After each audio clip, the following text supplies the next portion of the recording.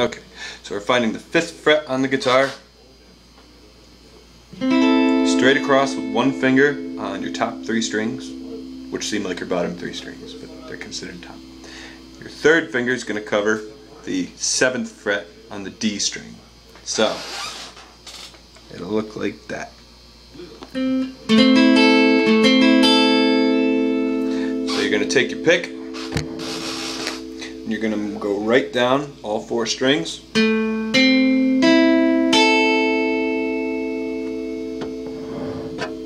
Keeping those there.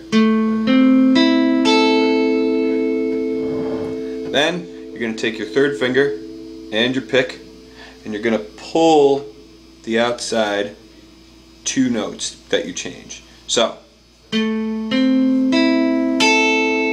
at this point, you're going to grab the 7th fret on the E string and the 6th fret on the G string.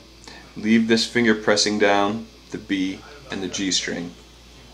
Okay, so now you have this chord. You're going to pull the outside 2 strings with your 3rd finger and your pick, like this. So, here's what the picking looks like.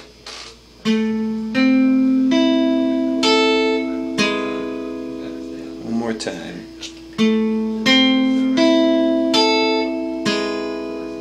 And the chords look like this. Now, to add the next